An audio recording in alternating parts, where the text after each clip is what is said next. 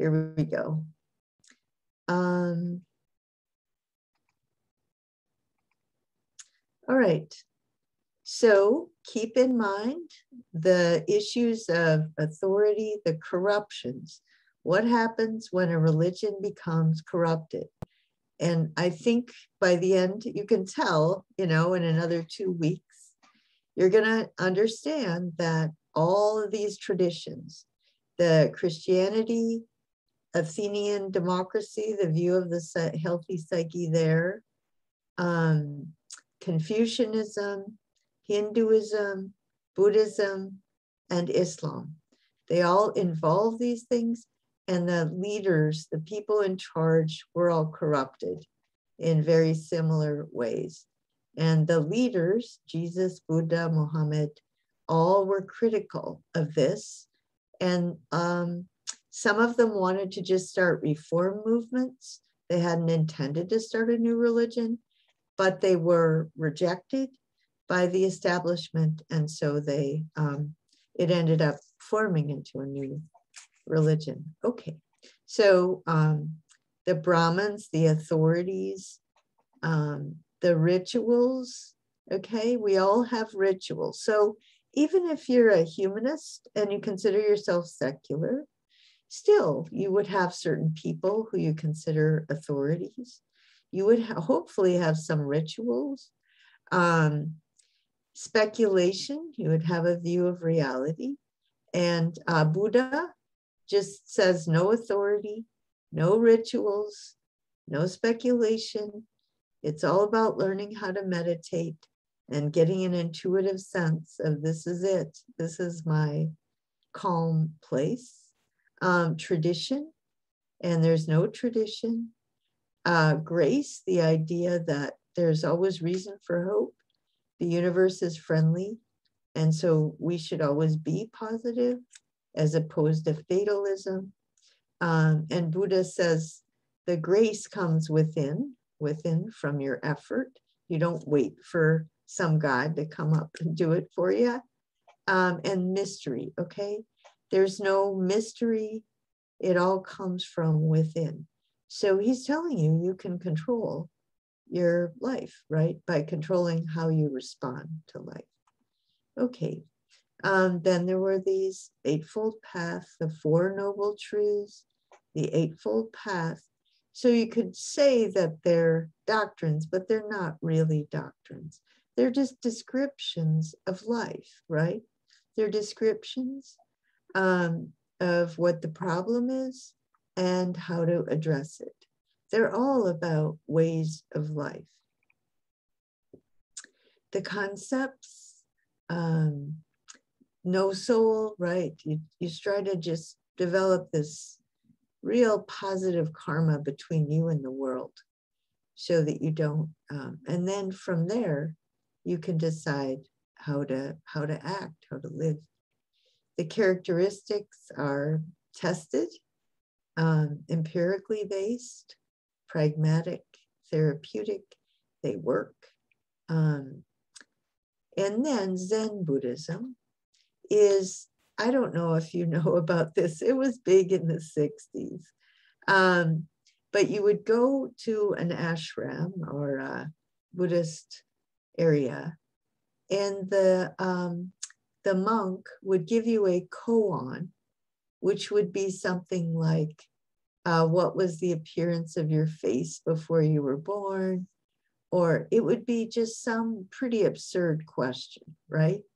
And you're supposed to meditate on it until that rational part of your psyche that has this desire to explain everything is just blown, right? It's trying to blow that part of your mind so that you can get to the deeper part of the mind, right? And physiologically, you would say the corpus callosum, the front part, where we take in senses and where we do reasoning, calculating, all that stuff, is blown, right? In order that the white matter, the stuff closer to the brain stem, becomes active and is also developed, it's given more strength. And it can, and then it's also educated so that those impulses coming from the brainstem are trained, right? Not to act. The basic impulses are trained not to be impulsive. And so the way you have to put a lot of energy back into that part of your brain to get it so that you have enough energy there to be able to turn off all those instinctual drives. So let's see. What else? That would be, that's where the article legitimizes that. It explains that when you put electrodes on these heads of meditating monks, it actually does. It's amazing. Oh, it really does calm down. They weren't so dumb. All right, so we're going to look at black ink painting. So think about, right? Think about these things. The color, what is the color? What is the design? How is space used and dimension? The focal point, right? Think about the focal point, the subject matter, and the relationship between human beings and nature, right?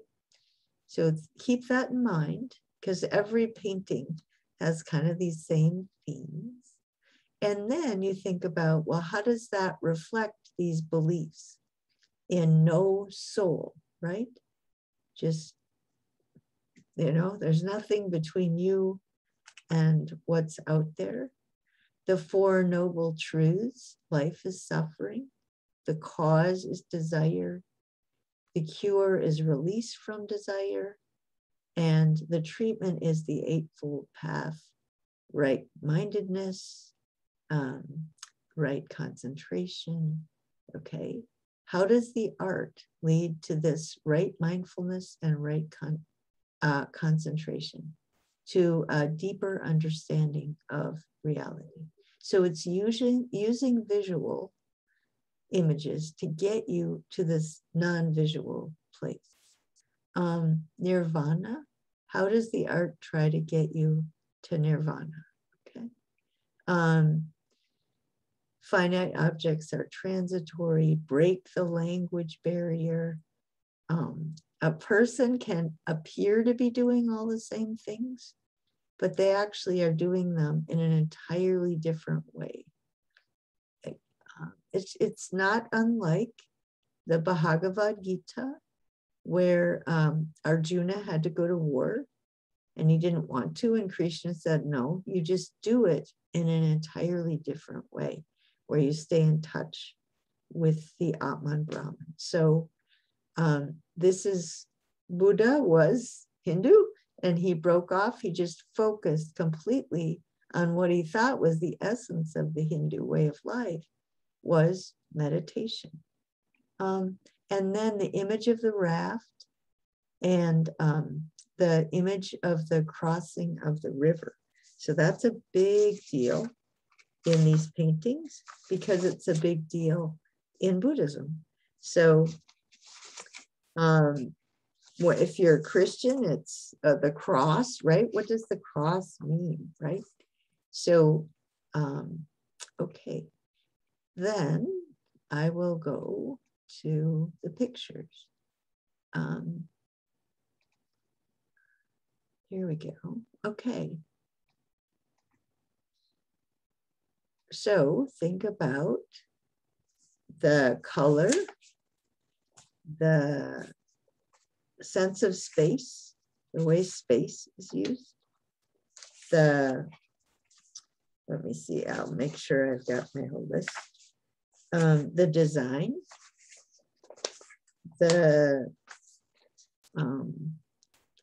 focal point, the subject matter, and the relationship between humans and nature.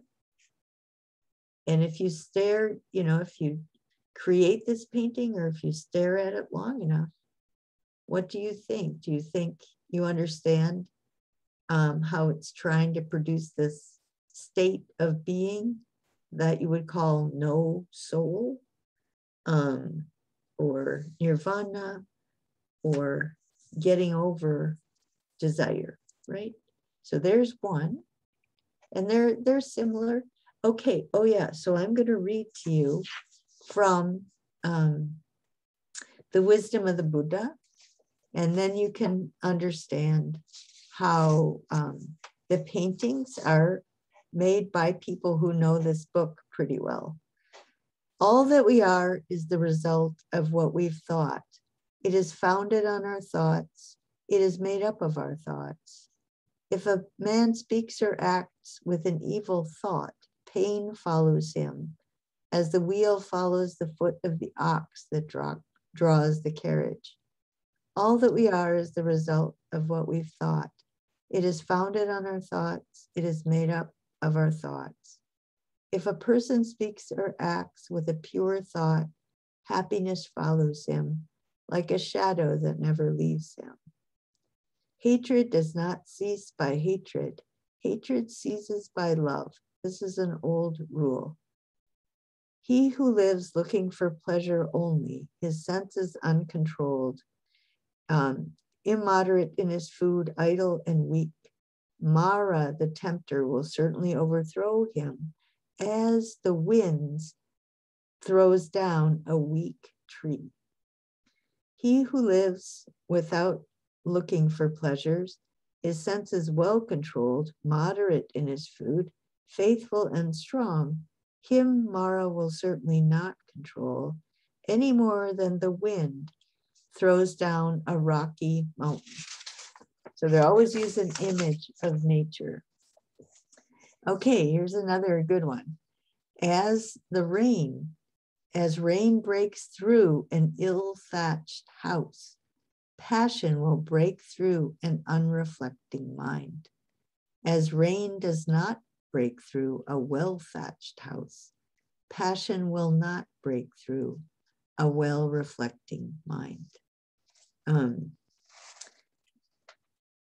Let's see. The thoughtless man. Here's another one about doctrine, because we have thought. I mean, I've thought a lot about, or I've talked a lot about. Each religion has certain doctrines, but the religious leaders, the spiritual icons, really rejected an obsession with doctrine. The thoughtless person, even if he can recite a large portion of the law, but is not a doer of it, has no share in the priesthood, but is like a cowherd counting the cows of others. The follower of the law, even if he can recite only a small portion of the law, but having forsaken passion and hatred and foolishness, possesses true knowledge and serenity of mind. He, caring for nothing in this world or that to come, has indeed a share in the priesthood. Okay, here's another one. Let me find one. Oh, this one, it's hard to notice, but there's the little hut, the little thatched roof there. It's there. Okay, and here, look at that bridge, the crossing. Buddha is called the bridge, the person who helps you cross the bridge. I can't remember the moment. By rousing oneself by earnestness, the wise person may make for himself an island which no flood can overcome. So here, this person is on an island, okay? When a learned person drives away vanity by earnestness, he, the wise, she, they, climbing the terraced heights of wisdom, looks down upon others. Free from sorrow, he looks upon the sorrowing crowd as one that stands on a mountain looks down upon them that stand upon the plain. So this is an image of what it is that you can do psychologically just as you go through life. Okay, let's see what else I could read. They who take refuge with the Buddha, the law, and the church, they who see the four holy truths, that is the safe refuge. That is the best refuge. Okay, that's what else we got here. Oh yeah, all right. So here's a big one. There he's standing on the mountain, right? And look at where the relation between humans and the natural world. I think it's amazing. And then it is an object of meditation when you stand in front of a 30-foot painting like that. Okay, here's one. If the Brahma has reached the other shore in both laws, in restraint and contemplation, all bonds vanish from them who has obtained knowledge. They for whom there's neither the hither nor the further shore, nor both, them, the fearless and unshackled, I indeed call a Brahmin. So here's the wise person. I also like these paintings because the person, clearly it looks like the rock over there, and then the stick that he's holding looks like this tree trunk over here. So he's definitely a microcosm in the macrocosm. Let's see. The person who has plaited hair and becomes a Brahmin by his family or birth is not a Brahmin. The person who wears dirty raiments, who is emaciated and covered with veins, who meditates alone in the forest, that person I call the Brahmin. I call the Brahmin one who does not cling to sensual pleasures like water on a lotus leaf. So the lotus is another big Buddhist symbol because he's often meditating on a lotus. His first sermon, he held out a lotus flower and just waited for somebody, and somebody got it, like, oh, I get it. I get what he's saying. There's a Buddha nature in everything. You don't talk about it. You see it, right? It's just you get the Atman Brahman at the source of everything. Let's see, one more thing.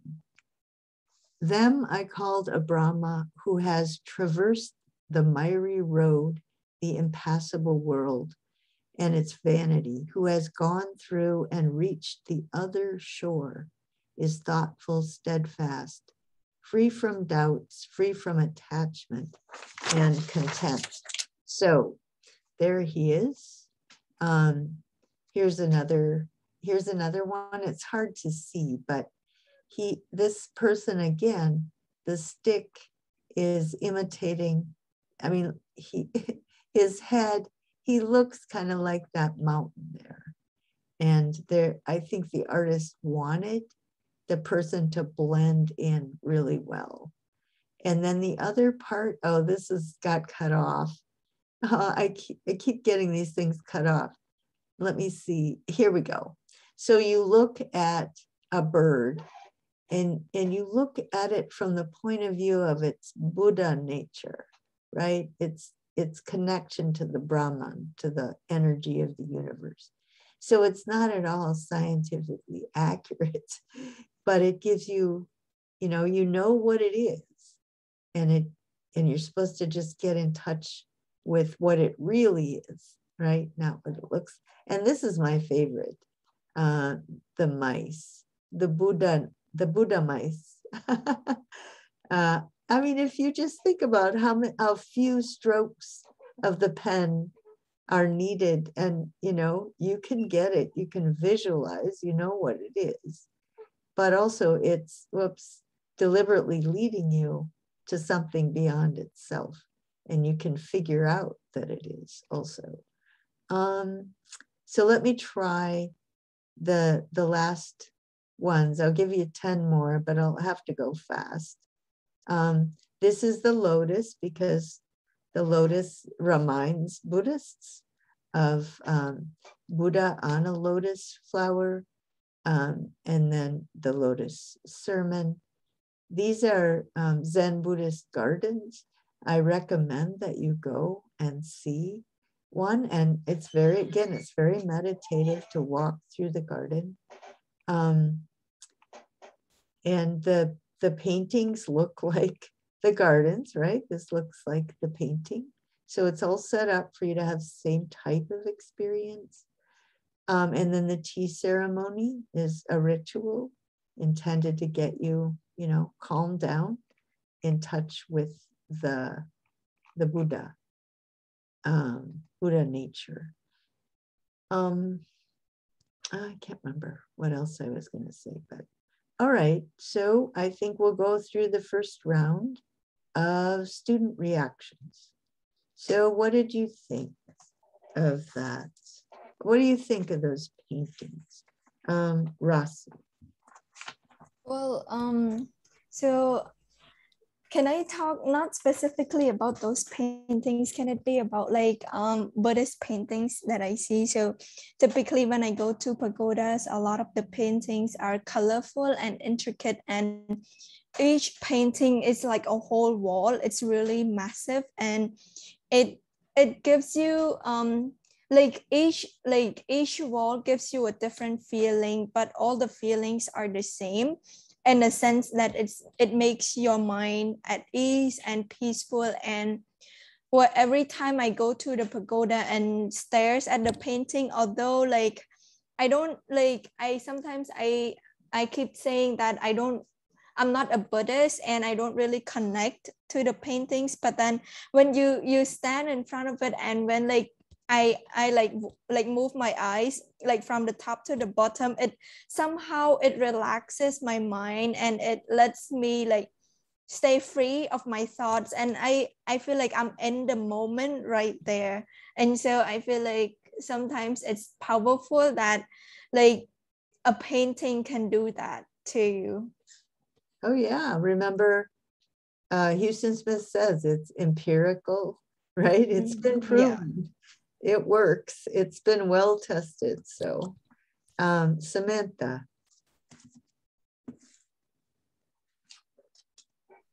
Hi, Professor.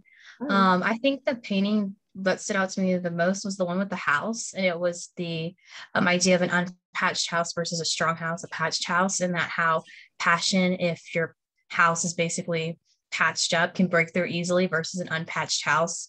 It doesn't do that. And it really reminded me of the idea of like a strong mind in the control of when to react to certain things. And it just really jumped out to me. And I thought a lot of the paintings were beautiful. I really like art history. And so that was one of the things that I thought was really interesting, just looking at all the different paintings. Good. Yeah. I think I learned my philosophy through art, because my mother took us to all this stuff when we went to Europe. And I that's just the way I was. I just remember standing in front of paintings and things. And then that was the way most people got their philosophy, right? Was through the arts. Yeah, so that's good. Shamima.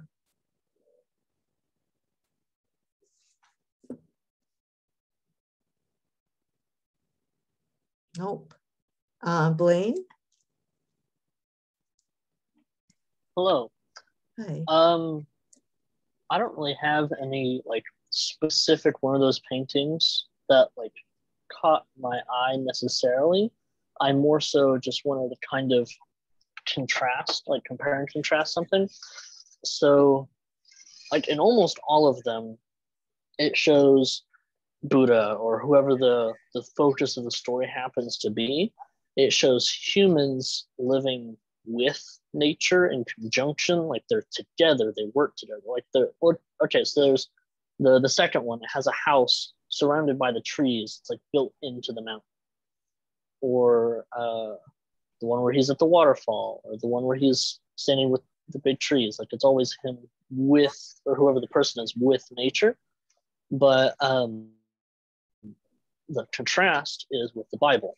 I remember many times as a child, I would always get Genesis quoted at me. And it was that God created the Garden of Eden, created Adam, pulled out a rib, made him Eve for company, and then made a whole bunch of animals for Adam to be the master of. So Adam was the master of the garden, of the animals. So he was, so like the position is that he is above nature and above all this life. And that, I think that ties into the whole made in God's image kind of thing. Little bit on the hubris side, whereas with Buddhism, it's like we're on equal footing with nature. We're at the same level. Right. So do the people you know use Genesis to justify that we don't have to care about environmental destruction? Because it's about, whenever they're referencing it, they weren't referencing that. It was more so like most of the ones who spouted Genesis at me, those were mainly the ones from like my home church whenever I was a kid. And that was whenever like veganism and like that was super huge, but not like the good or the quote unquote normal kind of veganism, the ones who like get in your face and say that you need to be vegan kind of thing. And they were really taken aback by that. They hated it. So then they used Genesis to defend themselves. So like, God told me that I'm the master of all these animals. That means that we can live in harmony, but I'll kill them for food. And then they used Genesis to back them up. yeah, okay. There is going to be a lot of that, though, because it's going to be those socialists and atheists who care about this. And then the book of Revelation, right? It's the end times. So I'm sure there'll be a lot of people that don't pay attention or don't care. It's kind of scary, but anyway, as long as you're prepared and you can try to communicate, it's always important to try to communicate. Aiden. Hey, Dr. Beck, can you hear me? Yes. So my takeaways from it, so a little bit of what Lane was saying. I like that it incorporates nature in pretty much all of them. Mostly because I feel like a lot of Hinduism and Buddhism is about like your connection with everything, and I think nature is a good way of showing a connection with everything, just because we're all a part of nature. Then also another contrast that I like with Buddhism, well, with these, is like with Christianity's art, it's very obvious that it's Christianity's art. It has Jesus or a cross or the Virgin Mary, just pretty much anything. But with this, a lot of them you wouldn't know it's Hinduism or Buddhist. It just looks like nature. It just looks like trees and mountains, cabins. But the meaning behind it that isn't obvious, I think, is just really beautiful. And I think it allows anybody to connect with it, even if you aren't Hinduist or Right. Buddhist. But like with Christianity, if you're not Christian, it's harder for you to connect. Right. Good. Yeah, and the whole notion of a crucifixion, the death, the whole point is you get resurrected, right? Oh my God, and that's unnatural, right? That's what you have to believe. Whereas with Hindu and Buddhist, it's, it's consistent with science to say that you go back into the big energy, right? And let's see, what else? Oh, Christianity doesn't have to be anti-nature. I used to, Jesus had those parables where he used natural images, the sower and the lilies of the field and things. but it is at this historical moment, it's tending to get caught.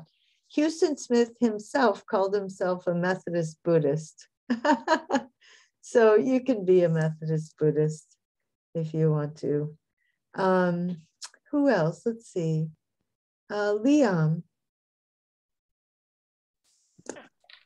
Okay, I have been lost in thought because I like Buddhist artwork. I kind of started looking for posters that I could put in my room. Not gonna lie, because but the little bit that I do know about art from all of my scribbles from elementary school is not good enough to really appreciate it. Though I can understand the kind of blending between the human and nature, which is done through the color palette and the like different brush strokes, which is also just a kind of a byproduct of the culture that produces the artwork. I think that the palette and strokes are a massive part of the artwork. And that's kind of what I've been focusing on, because the technique of the art, I think, is really important, along with the actual meaning.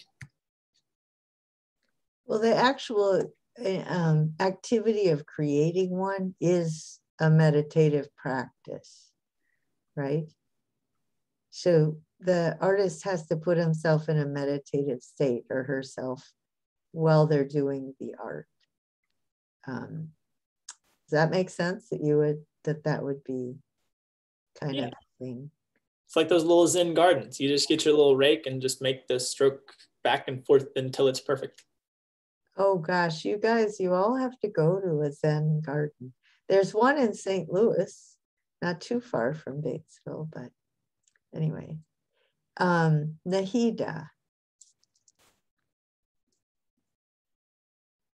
Yes, ma'am. So I think this art shows their traditional exercise, such as meditation.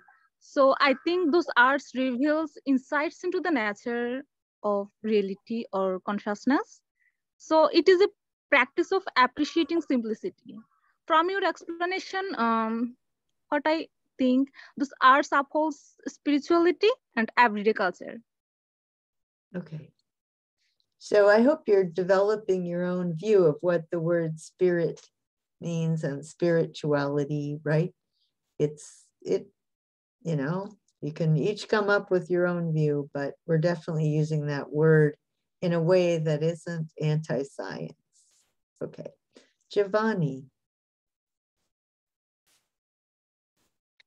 For me, I didn't really have like much of a reaction, but kind of like the same thing along with what I forgot her name, but it was more of like I'm kind of amazed that like you can get such reactions from just something small as a picture, you know.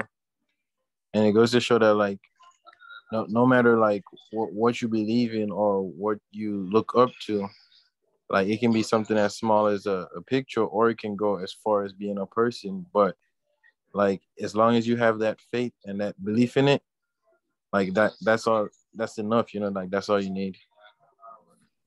Also, it's calculated to resonate with a part of your brain too. So Yeah, in a way, all you have to do is be open and it will do his work. exactly. Yeah, okay. Kasturi?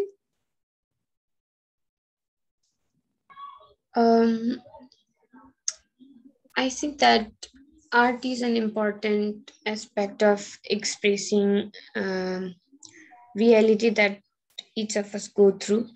So I think that whenever we go through the images that are related to Buddha, uh, those images are mostly related to meditation and the process that Buddha went through in order to achieve enlightenment. And yeah, it's amazing to see images that will teach us important things, because sometimes we just fail to understand the images that we are provided with. For instance, um, you just showed one image where um, there was a Brahmin, and we could, I mean, I could barely see that because most of the time, what we notice is we notice the bigger things that has been expressed in images, and I'm not really sure whether it is true or not, uh, regarding what you spoke about Brahmin, that um, Brahmins are not the ones who are born in a family of Brahmin, rather they are ones who meditate in forest and get enlightened. But then, yeah, I think that arts, especially visual arts, they play significant role in portraying important lessons of life to human beings. Yeah. I think I was just reading from the book, and I think he meant, yeah, that the real Brahmins are the ones that are on the spiritual quest. Oh, okay. Actually, I misread it. A man does not become a Brahmin by his hair, his family, or his birth, right? So, yeah, you're right. I just read it wrong. He becomes a Brahmin by his effort, right? By his search for enlightenment. So, good. Untari. Hi, Professor. You can hear me now? Yeah. Okay. So I don't really have a reaction because I'm really blind about art, especially painting. I don't understand a single thing when you show those painting in the class, and I'm just enjoying your interpretation of the art and how you connect the human with the nature based on your interpretation. But it seems to me like Zen Buddhism is not relying on words, but more but directly to human understanding by saying it into one's nature. If that makes sense to you? Yeah, actually. Yeah. Yeah. And I also realized how the mice painting is your favorite because how simple it was, yet it success giving us the idea of what it was, right? Yeah. Yeah. I just like the way it calms your mind down, right? And it does, I think it just gives you some sense of peace and that you are tied to the universe, you know. So I like that. Yeah, I understand that. Shanaz?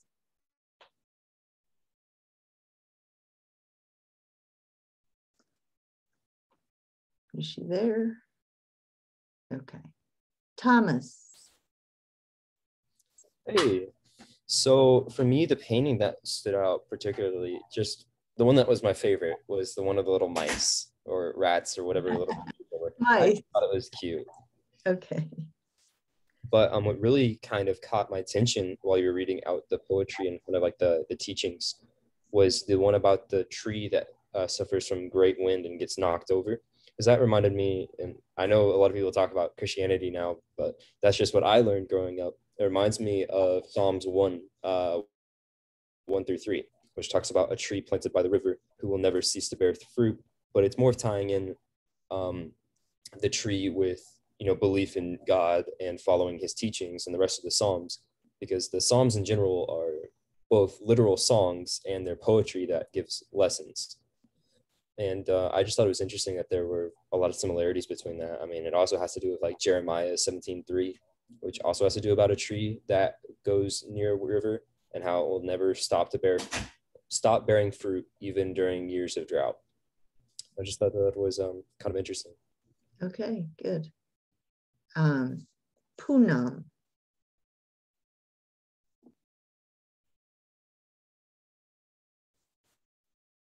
Okay. Yes, Professor.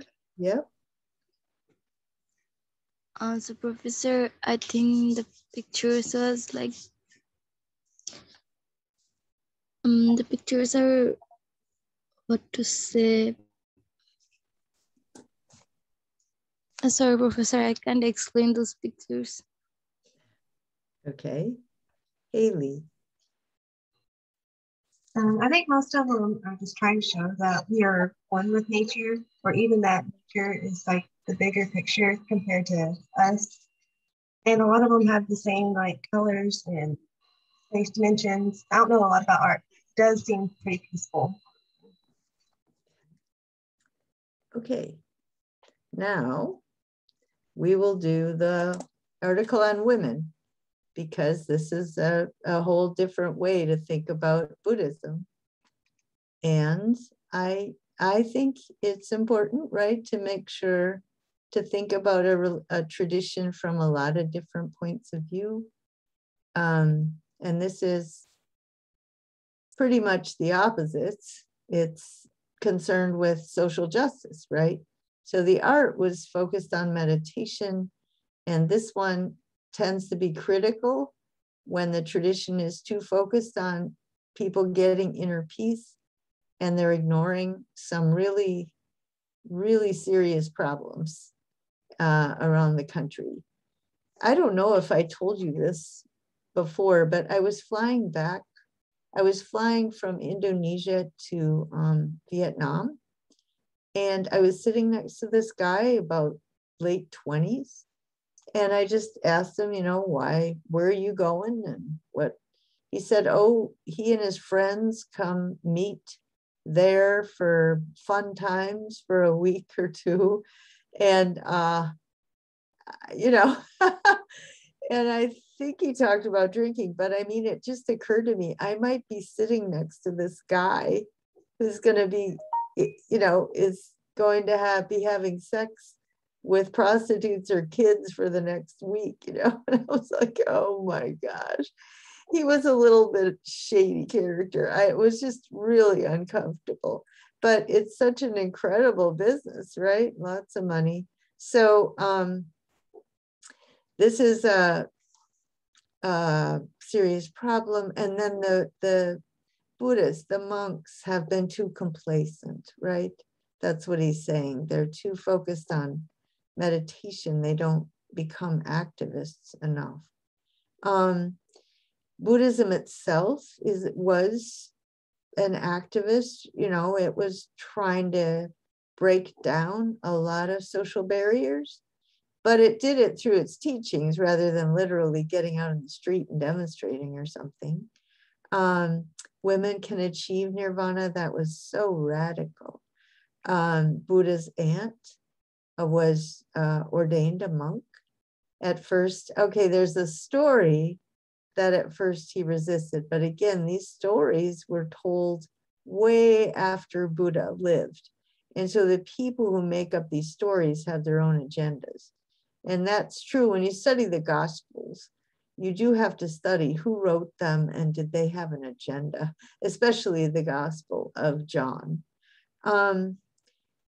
But there is a tradition where becoming a nun is a great opportunity for women to become independent, to become educated.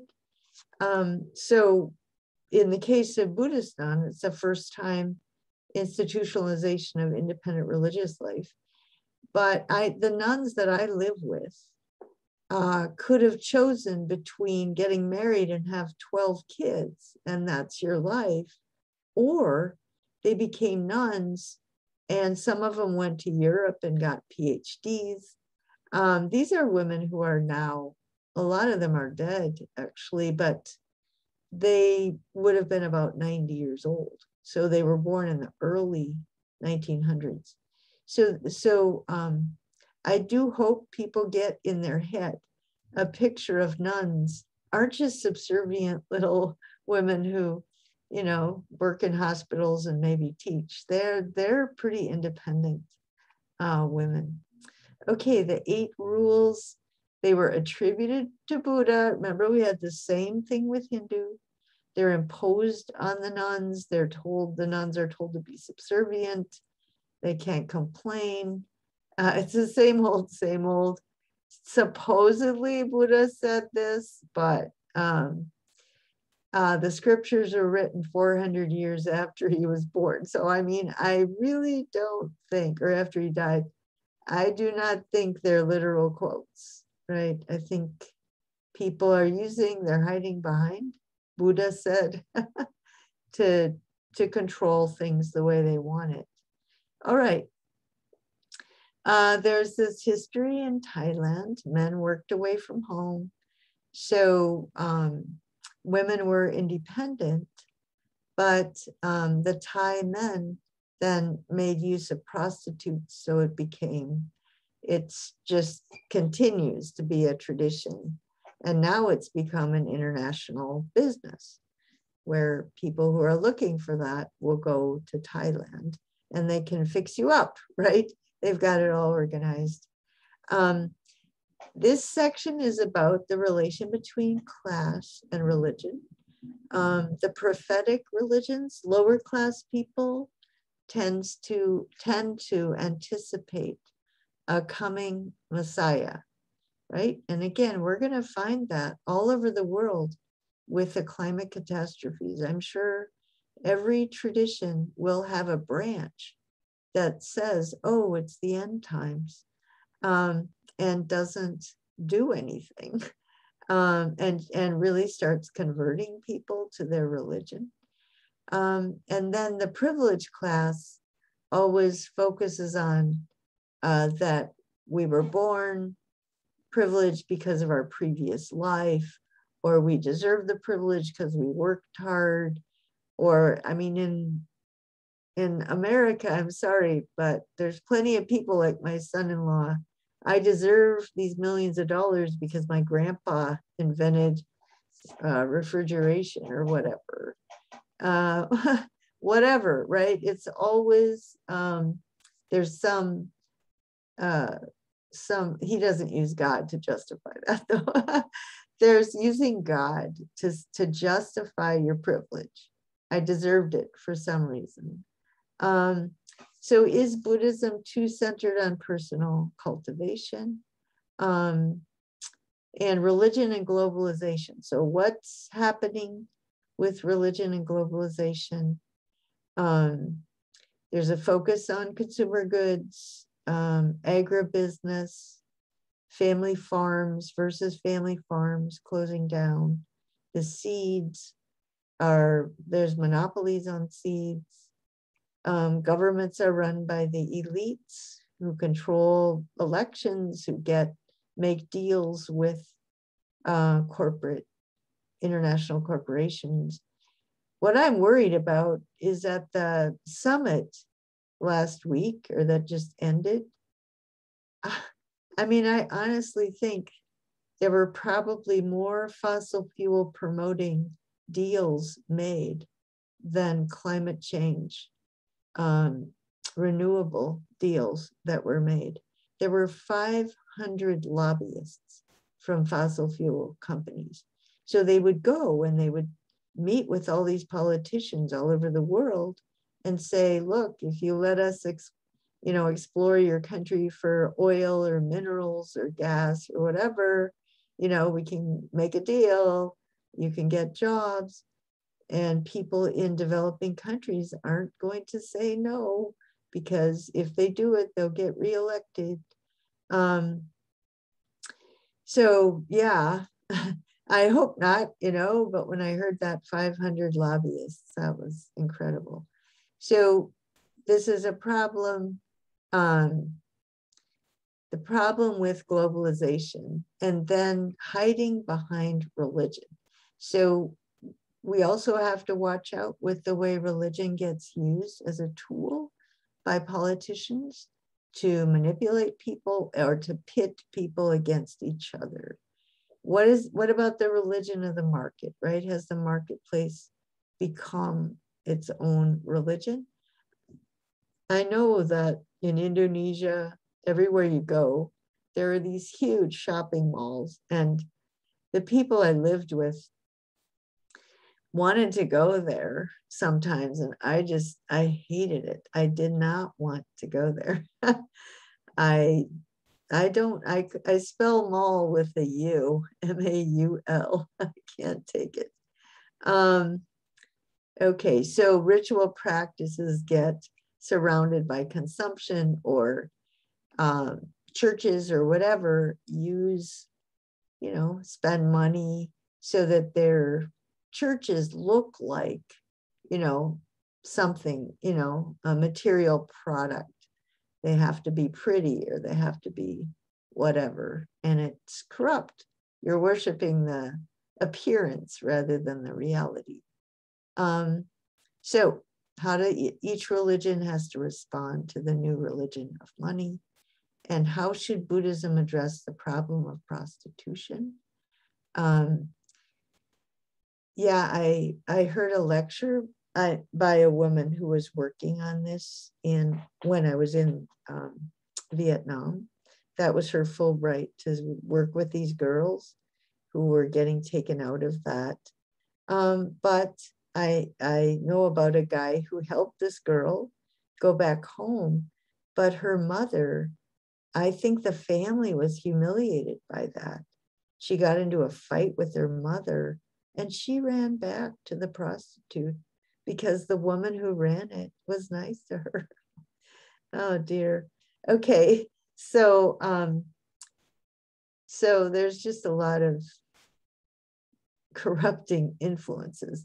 But one way is for them to become nuns. They can get educated, get skills.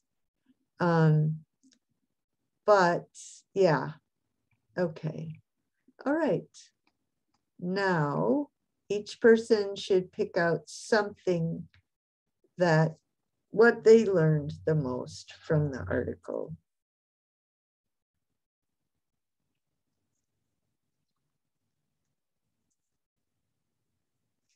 Rossi, go ahead. So related to Buddhism and women, I want to discuss about how Buddhism says that it is wrong to sell one's daughter to get material goods. I feel like a lot of Cambodians don't care about this because it is seen through the form of dowry, like the bride's parents requires the groom's parents to provide them with a large amount of money as dowry so that the couples can get married. And I feel like this is it's not explicit that they are like selling their selling their daughter for materials good, but it is true they will not let them get married unless they get like at least $10,000 as a dowry. And in Cambodia, that's a lot of money. And that's just like the minimum 10,000. That's like, if that family grew up like not too rich, but if you are like middle class or rich, it's more than $10,000. Who gets the money? The the bride's parents. Really? So the groom's family has to give the money to the bride's family. Oh, that's the opposite of. Yeah, okay. It's the opposite of a lot of other like Southeast Asian or like South Asian countries. Before it used to be the women who's giving it, but then they changed it so the men are giving it. But like still they are selling their daughter like for that money because they won't allow her to get married. And I feel like it's no different from like just buying like food and stuff, because they do it for the money. And the absurd thing is during a lot of the weddings, like they invite Buddhist monks to come over and like celebrate and like give out the blessings, yet the monks never discuss the topic that they shouldn't, like they never discuss about the dowry topic in general, and how like giving out or demanding dowry is a form of selling the daughter. So it's just absurd that it's part of the Buddhist like doctrine, yet no one ever talks about it and it's just accepted. Yeah, a lot of my students tell stories about that. Aiden.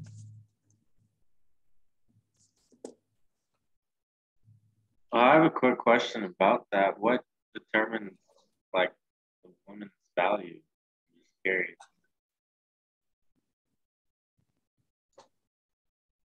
Wait, what was your question again, Aiden? Like you said that they're like purchasing a wife. What determines the value of the person? It's more like her education, her family background. So say for example, take me for example, I would say I come from a middle class family. Then my grandfather is in like the government. He works in the government, and so based on my grandfather's background and my education, getting a bachelor's degree, I am like given more value. So like I would say it would be like at least 50,000 or something. But then if you grew up and as like in a farming like household that is where you don't get much education, say you finish like just grade 12 and your family are not well off, the dowry would be between $5,000 to $10,000. And so I just find it absurd that people like kind of like treat us like a product based on like a bunch of characteristics. So yeah. Right. Okay, I get it. That's not like a Buddhist or Hindu idea. It's not necessarily a Buddhist thing, it's more like a cultural like norm. But the absurd thing is that at those weddings, like Buddhist monks go to give blessings, yet they never discuss about the issue of dowry, when like Buddhism says that one shouldn't sell their daughter for material goods, yet dowry is a form of selling their daughters because they won't let her like marry someone she loved unless like they pay the money, like pay the dowry. So to me, it's just a form of buying and selling that girl. So yeah. Does the money go to the girl's family or does it go to the couple so they can start a house? It depends on the family, but most of the time it goes to the girl's family, unless like that parents are also educated. So the case with like, so I wrote this in my post. So the case with my sister, like my parents didn't require a dowry, but my parents require the groom's parents to pitch in into the wedding and provide like resources for my sister and my brother-in-law. So both my parents and the groom's parents like pitch in like the money. I think each of them give like $5,000 or $10,000, and so they use that for the wedding and then give it to like my sister after her marriage so they can start a life. But that's not like the typical case though. The typical case is that that money goes straight to the girl's family, and they usually use that money for the wedding, but it's not all the money. Plus at the wedding, like the guests who come, they will give like the red envelope kind of, and so like they'll use the money. So the money from the like when people like the guests come, so there are like thousands of guests coming, so they'll use that money to pay off the wedding. So the dowry kind of like is there for the parents to use for other things. Yeah, I went to a wedding in Bangladesh. It was huge. It was depressing in a poor it's just country. Too many people. Yeah. In a poor country. Anyway, Aiden, go ahead.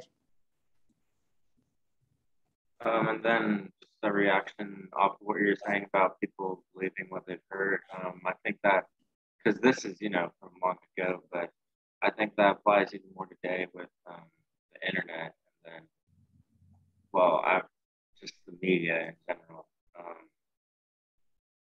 Because there's a lot of information out there that's false, and you really have to do your research about things, especially if you're speaking to it. And then there's more information out there today than there's ever been because of the internet. So how does that apply to the Buddha and women?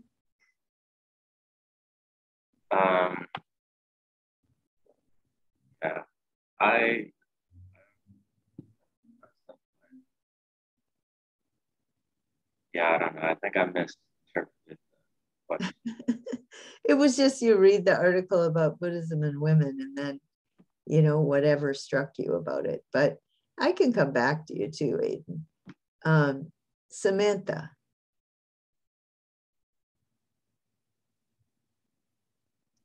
Hi, Professor. So I think the thing that probably jumped out to me the most was just the high rates of HIV, I guess. I did not expect that when going over the article. And the prostitution, I did not know that area was known for that.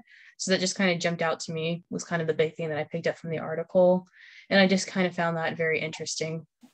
especially for the culture and it being heavily Buddhist. So that's what I found interesting about There's that. a lot of Westerners that go there, the guys are Americans and Europeans and stuff. So again, it's another kind of colonialism, you know. All right, Shamima, are you there now? Yes, Professor. Okay, Professor, I want to react the Rajesh point. Like in my community also, it is like that. If like we have to pay a lot of dowry. For example, if I need to get married, first of all, I have to save a lot of money. Otherwise, I can. Because like in my community, like some girl still didn't get chance to get married because they demand from the groom's family, they demand a lot of money before like first they arranged the wedding ceremony. Second time they came for the engagement. Third time, like we had 3 steps before getting married. So first time, Professor, they didn't ask those money in the engagement ceremony, like in front of everyone. They asked like, for example, my son is educated, so we are giving you this much gold, and you have to pay double, like you have to pay double, like for my son. They demand like those kind of, for example, in Myanmar, like to six, like 10 lakhs, like 15 lakhs, we have to pay. And also sometimes we pay also gold to the daughters as well. Like example, my elder sister, she graduated and her with LLB law, and even though she's educated, and my family has to pay a lot of money. It is like that. Okay, so yeah, in Islam, the Yeah, bride's daughter pays. yeah. Yeah. Yeah, and Yeah. also like in Islam is demanded is it says like it will be big sin if we will give those kind of money, but religions later whenever we went there, they said no, you just giving like your daughters and your son to eat, like to do something like for their life. They have like those kind of rule, but people doesn't follow. If you will not give, no one will get you married. It's like that. Okay. Yeah. Yeah. Blaine.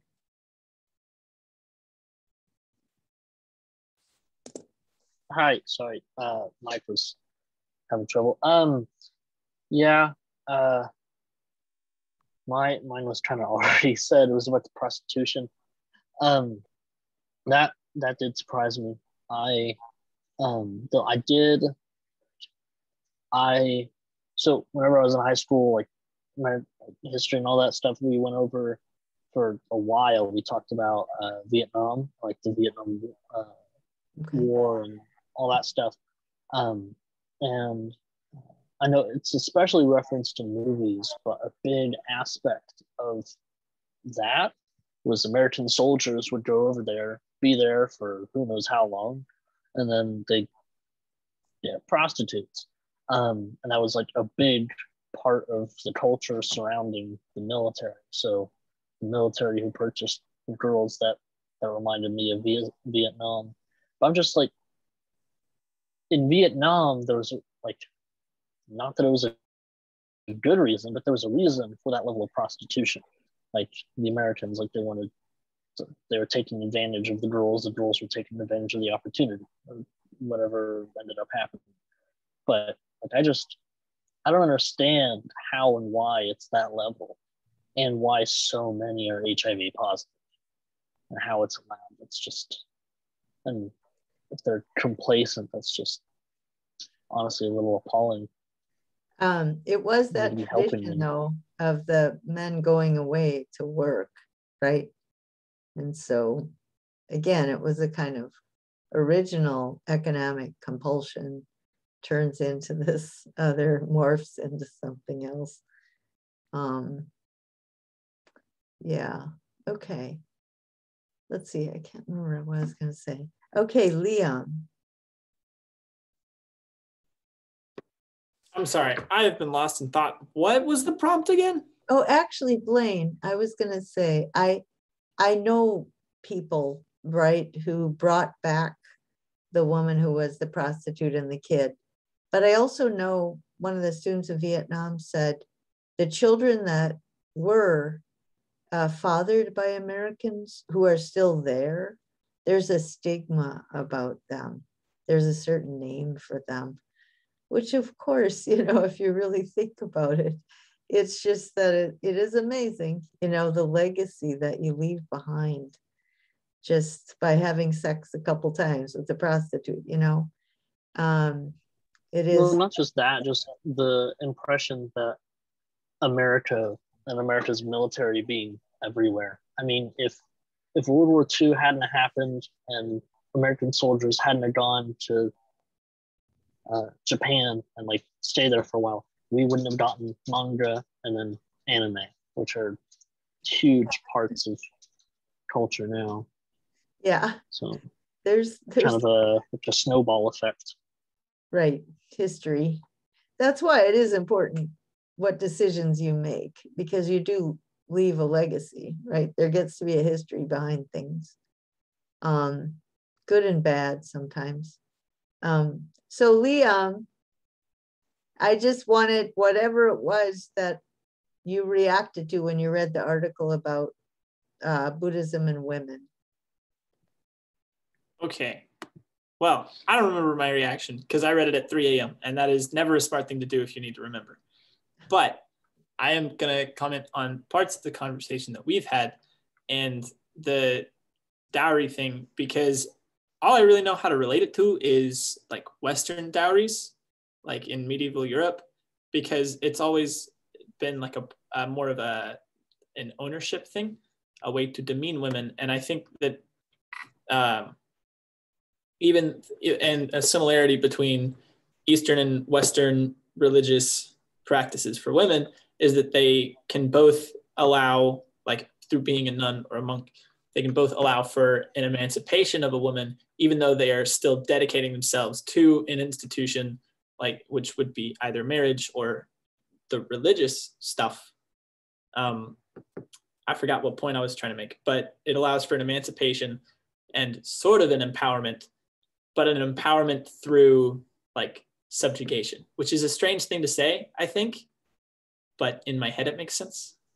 No, it does. I mean, the nuns that I know, the Pope is sort of like their alter ego, right? He's there, but when there's a conservative one, they just ignore him or complain about him. And when there's a liberal one, you know, they like him, but it's always there, right? And they're aware of it, but they sort of become even more independent as a fight against it. Sometimes patriarchal traditions have the strongest women because they're like they know the problem, and so they sort of empower each other. But they still don't get to be priests, and they still don't get to be bishops, you know, and it makes them mad. Kasturi.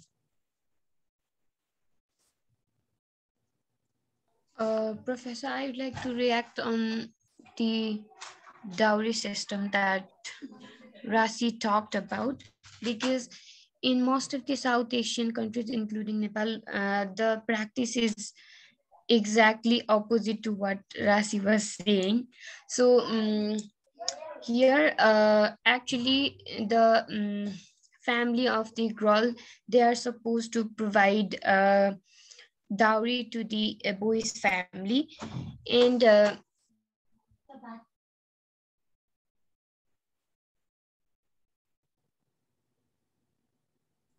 yeah, and so it depends on the provision of dowry. I mean, how much dowry does the girl's family has to provide to the boy's family depends upon the education level the boys has attended so far. Like Rasi was saying, it depends upon how much educated she is or what position she is in her job. It actually depends, like what to what extent does the person has to get respect in the society, right?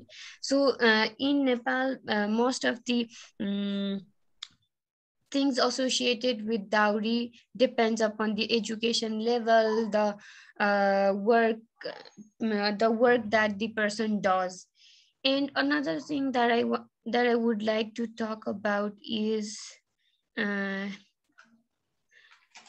so it says that in Buddhism, um, uh, like if daughters earn money and give back to their family members, it is a indication of showing respect towards the family. But then I don't find it applicable in context of Nepal, because there are a lot of Buddhists in Nepal, but then this is not applicable here, because uh, although there are a lot of Buddhists in Nepal, and they actually um, follow what's been written in the Buddhism books and other readings. But then uh, here we don't I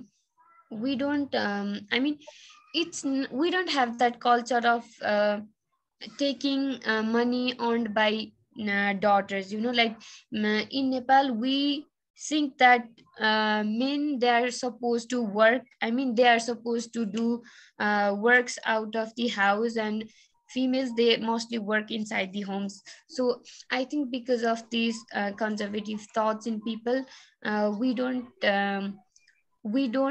respect the culture Okay, of that was taking just, back the money earned by the females. yeah, that was just when they're prostitutes. So maybe you don't, I mean, obviously that not too many countries have as many prostitutes as Thailand. So yeah. Yeah, Untari? yeah. Sorry, Professor, for the interruption. So I actually read a novel when I was in high school. So it was related to prostitution in US.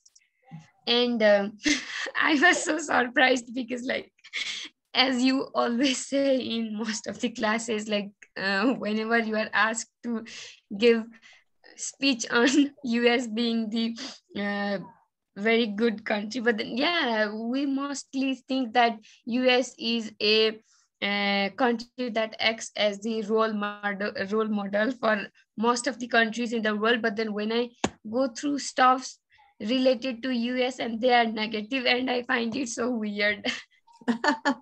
Yeah, don't look too carefully. Okay, Untari. Professor, I just want to say something about your experience in Indonesia and how it was related to how shopping mall is become a new religion in this globalization, right? Uh, and I found myself agreed to that, because people nowadays make it an obligation to go to shopping malls at least like every once in a month, because my friend also do that. But I don't understand what makes you think that to be considered as a new religion rituals. It's just if you care more about what you have than what you are or something. I mean, it's just about consumerism, materialism, what your goals in life are. I mean, it's nothing particularly Indonesian. It goes on all over the world, the way capitalism affects culture, I guess. Does that make sense, Untari? Yeah, that makes sense, Professor. Nothing. No biggie. Shanaz. She there? Okay, Thomas. So when I read the article, I kind of came to the same, not really conclusion as Liam, but I noticed similar things about how he talked about the emancipation of women kind of in the religion comes from selling yourself. And I just wanted to kind of comment on that, because that caught my attention, that the two solutions, to not having money or, being in need of money were, prostitution, which was dangerous and according to Buddhism leads to getting more money to groom yourself and focus on yourself, which is, that's not good. So it's not inherently the act that's wrong, it's the fact that it leads to things that are wrong, which I thought was interesting. But if you can't prostitute, not if you can't, if you shouldn't prostitute, it was become a nun, which offers you financial stability, the ability to marry, the ability to have and appear. But it just seemed weird to me that, your only option to escape, not necessarily poverty, but to become financially better and move up, maybe in a social and economic class, is to literally sell yourself in just a different way. Yeah. And, honestly, if you're having to go into something of faith out of need and necessity financially instead of a need and necessity emotionally or spiritually, then you really have to question how genuine you are about it. Because a lot of, drawing a comparison to nuns in the Catholic Church, they are dedicating themselves quite literally to this life by going to, all sorts of convents and just, literally dedicating themselves to being a certain way. You can't really, pretend to be that way. You don't you don't have much property of your own, right? You don't really go into that to make money. So I just thought it was interesting that is just accepted, that you can become a nun or go down this religious path in order to better yourself, not necessarily because you are interested in the religious aspect of it. Actually, during the Middle Ages in Europe, people had huge families, and one or two kids always ended up in the monasteries because of poverty, really. So that was kind of standard practice. It's just, the nice thing is when women actually also can get educated and they can have jobs and be independent and all that stuff. But a lot of it was just where to put a poor kid that you can't provide for. Poonam. Yes, Professor. Professor, can you hear me? Yep. Professor, as Jesse said that in their country, Buddhist women are get dowry. So like in my primary level, I also read that in Bangladesh, Buddhists are very small ethnic group. So like I also read that they are getting the women are getting dowry in Buddhist religion, and even in our religion or other religion, the son get the right of all the right of for like they get properties and everything. But in Buddhism, the daughters get all the right, like the properties and everything. And mostly in other religion, the men are they're like they lead their family. But in Buddhist, the women lead their family. I also read in my primary level book. Okay, good. All right. So the next issue is the Buddhism and meditation practices, and Buddhism and the environment. So this is just quick, just to remind you of what it said, right? The articles weren't very long. And Buddhism, again, and art. And then, let's see, the Buddhism and the environment article and the outline. Where's the outline? There it is. But, okay. Oh, I did want to point out one other thing, is comparing Buddha's idea of suffering, right, with this analysis of the different causes of suffering, right? And so this is more connected to the West, Seneca. It doesn't have to be. It's just sort of, I put this together, but there is a essay by Seneca called On Providence, and it is about suffering and human and unjust and just suffering. So, so you can think about this if you want, and then you can also compare that to what Buddha, the Buddhist view about suffering. some suffering is the human condition. Some suffering is your own bad choices. Some suffering is other people's bad choices. Some suffering is institutionalized injustice, right? And that isn't caused by you. And how can you make those distinctions and things like that? So if any of you want to write about that, you know, comparing the Buddhist way of understanding and dealing with suffering versus this sort of way of analyzing the types and all that, you can do that. So then there was this last thing about, I had the Hindu article, but the Buddhist attitude, and that shouldn't come as any surprise. It's all about staying in touch with the universe and the use of resources, our attitudes toward the natural world, how we deal with pollution, nature, and needing, right, to reappraise your values and to, you know, change. So it would be a question of, do you think Buddhists will be at the forefront of climate change movements? Should they? Will they? Whatever, or whatever you thought about that. Rossi, what would you like? Any comments? Either on the meditation part and the fact that it's been legitimized by science, or on the environmental stuff. I would have a say on the environmental part. So I support Buddhist attitude towards nature when it says that the world, nature, and mankind stands or falls with the type of moral or with the type of moral or moral force at work. So there are cases proving Buddha's word to be true.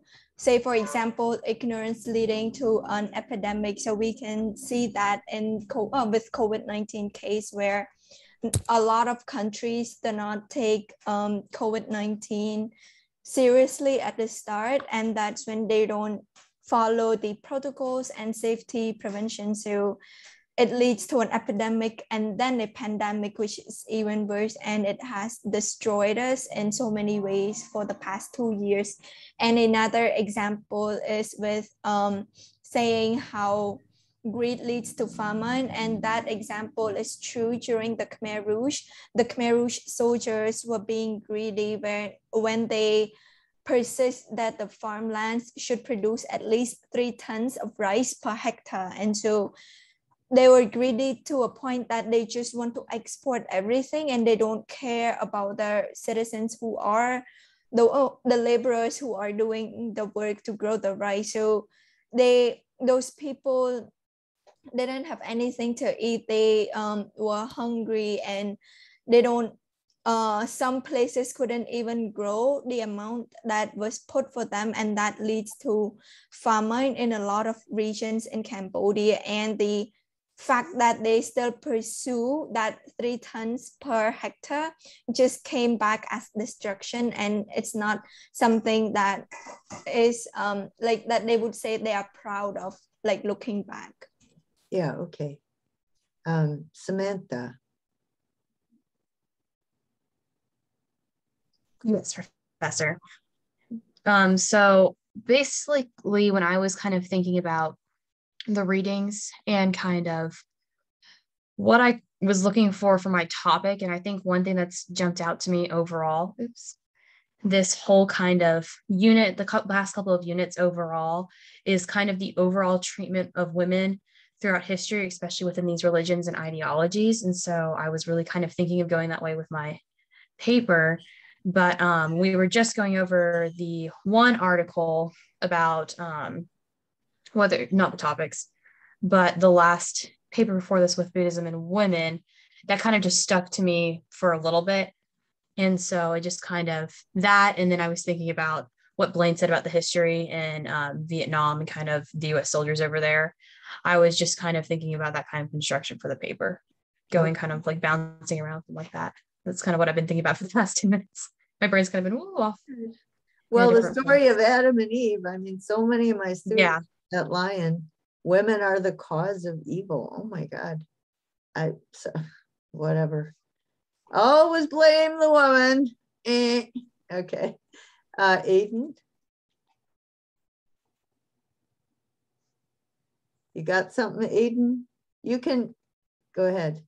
I didn't read the right article. I looked up a little bit about it, and I can talk about that. And basically, it's just what everyone's saying. I'm sure it's changed by now. Hopefully, it's changed by now. But it's obvious that, like the foundation of Buddhism and a lot of other things is really unfair to women. And just from what I've read, is it says that women were not even capable of becoming enlightened because they're women, and they couldn't become enlightened unless they were born as a man. That wasn't what Buddha said. That's the trouble, right? It was institutionalized after Buddha. Right. And I mean, I don't know what Buddha said, but just that idea in general, it's a terrible idea. I'm glad that, we've evolved from that. Right. Well, Buddha was about, it doesn't matter if he got over caste and race and gender, right? So he was very progressive. It's just that these sayings of Buddha that came up 400 years later, they have their own agenda. And that's why institutionalized religion is very different than the original spirit, right? The spiritual life. Blaine, did you have a reaction? We just have 5 minutes, so you can either be quick or pass or whatever. I'm gonna pass. Okay, Liam? I'll pass. Really? You don't have to. We do have 5 minutes, but yeah. Kasturi?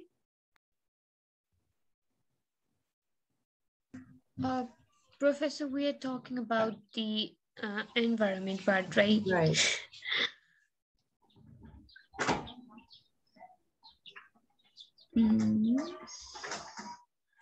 So I actually didn't get the opportunity to go through this part, but then that's okay. I think that in this outline, I mean in this article, we can see that only God has absolute sovereignty over all creatures, humans and non-human beings, as per Hinduism. And so when actually there's a book called Source Tani Brata Katha in Nepal, and so there's a story where it says that Lord Shiva, he is the owner of each and everything that takes place here in Hinduism, and he actually created the entire world. He gave birth to he gave birth to several demons with the help of other gods as well. And actually people, they die with the permission of him and other gods as well. So I think these things are myth, but then yeah, it really interests me when I go through these stories, because like there are a lot of sayings where it mentions that most of the paths of Nepal, they were formed when the first wife of Shiva, called Sati Yeah, Devi, okay. I'm gonna have she died. to cut you off though, but okay, because we gotta finish the last 5 students, but it is, you do have to rethink the image in the back of your head that's just there because you grew up in a certain religion, right? So the Adam and Eve story means nothing to somebody else. So that I do think in college, that's the time to sort of think about how much they've been influenced by this stuff. And that stuff is relative. There's other stuff, right? The virtues that isn't relative, but the doctrines and the particular stories are. So that's an important point. Untari, did you have any comment? I will pass, Professor. Okay, Shanaz, are you there? Okay, Thomas? So for me, just a quick comment I'd like to make. As I'm hearing and learning more about Buddhism, I really think that it's going to be on the forefront coming with these next, just few years as, climate change and environmental impact is being, brought rightfully so to, the front of the world's issues. I think Buddhism is going to be one of the key religions in addressing it because very few religions are so closely tied in with nature as a whole as Buddhism. Plus the techniques for stress, right? Because people are going to have a lot more stress. Absolutely. Yeah, so that combination of stuff. Does that make sense to you, Thomas? Yeah, that definitely makes sense. And people have said Buddhism is the religion of the future. Who knows? I mean, right now it's the autocrats that use religion as a weapon that are really winning the day at the moment. But yeah, long term. Shamima? Are you Yes, okay? Go ahead. Sorry, Professor, actually, I didn't read this part. That's okay. So again, Thomas, if you want to write your paper on that, if you wanted to do a little more research for your paper, again, I don't require it, but you just, you can use a college class to justify. Okay, so everybody's done. And next week we start with Islam. And the papers are due, and I would like to require you to come to paper conferences just to check with me, just explain your outline. I might be able to give you some quotes. I like to talk to students about their papers. I like to find out how they think and to think things through and things like that. I really enjoy that. So I am going to require it because not too many people are having network problems. So I'm going to have the usual office hours during this time, but I can come later for an hour and a half. I don't go to bed till 1 o'clock. And I could come earlier. I can come for the US students in the afternoon. So it's not hard to find a time. Anyway, have a nice weekend.